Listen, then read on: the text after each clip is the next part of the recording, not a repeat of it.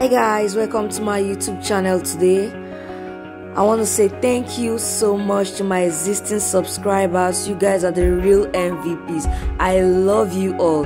And if you're new to this channel, don't forget to like, share, and also subscribe. So today I'll be showing you guys how I feel this bad frontal, and my client also wanted me to re-wig it so that it can be brand new, you know. So when you have bad frontals, bad closures, don't discard them, you know. You can make them as new as possible. Okay, so before we get right into this video, don't forget to share this video. If you have any questions concerning this video, just drop it in the comment section below. If you have any suggestion, just drop it below in the comment section. Okay, I love you all, so just enjoy the rest of the video. It's self-explanatory, it's self-detailed. Bye, thank you so much.